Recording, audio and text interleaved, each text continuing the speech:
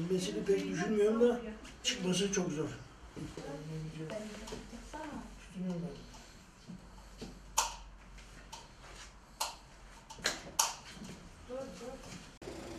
Yalnız bir hayat yaşıyorum.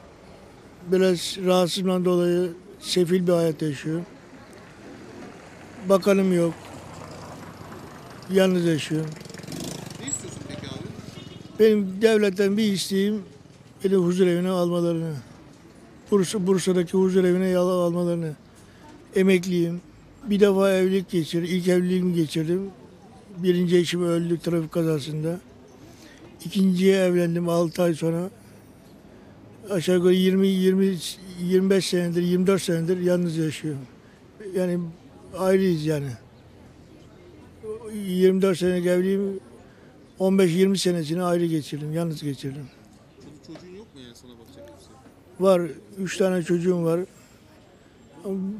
Büyük oğlum, onun da durumu bozuk, maddiyeti bozuk.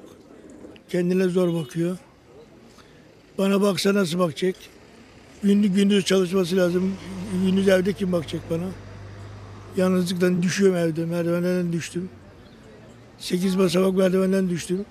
Başımda 5 dikiş attılar. Göğüs kafesim çatlamış.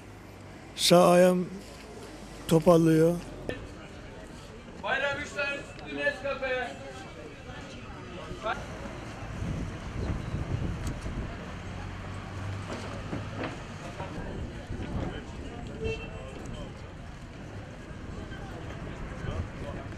Yapmak istemedim. Ayrıldık. Annesine gitti. Bir ay gelmedi.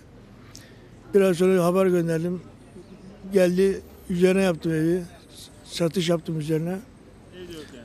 Şimdi eve koymuyor beni. Annesiyle beraber oturuyorlar evde. Bir oğluyla oturuyorlar. Yani Allah'ın... Huzurevine niye almıyorlar? Bakım evine niye almıyorlar seni? 57 yaşımda olduğum için almıyorlar. 60 yaşında olmam gerekiyormuş. Evet. Sonra burada kalmaya başladım. Eve Nasıl kaldın? bir hafta kaldım. Ne dediler sonra sana?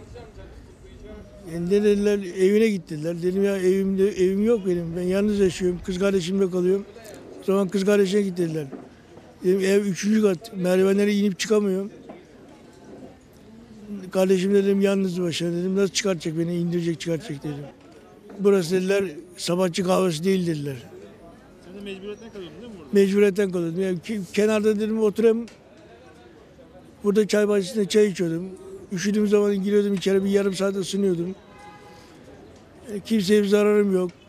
Hırsız değilim, it değilim, kopuk değilim. Kalacak mı kız kardeşlerin sonra? Kalacağım ama nasıl kalacağım? Kız kardeşim işe girse kim bakacak bana evde? Yani evde bakıma ihtiyacım var yani. Kendine bakamıyor musun? Bakamıyorum kendim. Düşmeden önce bakıyordum.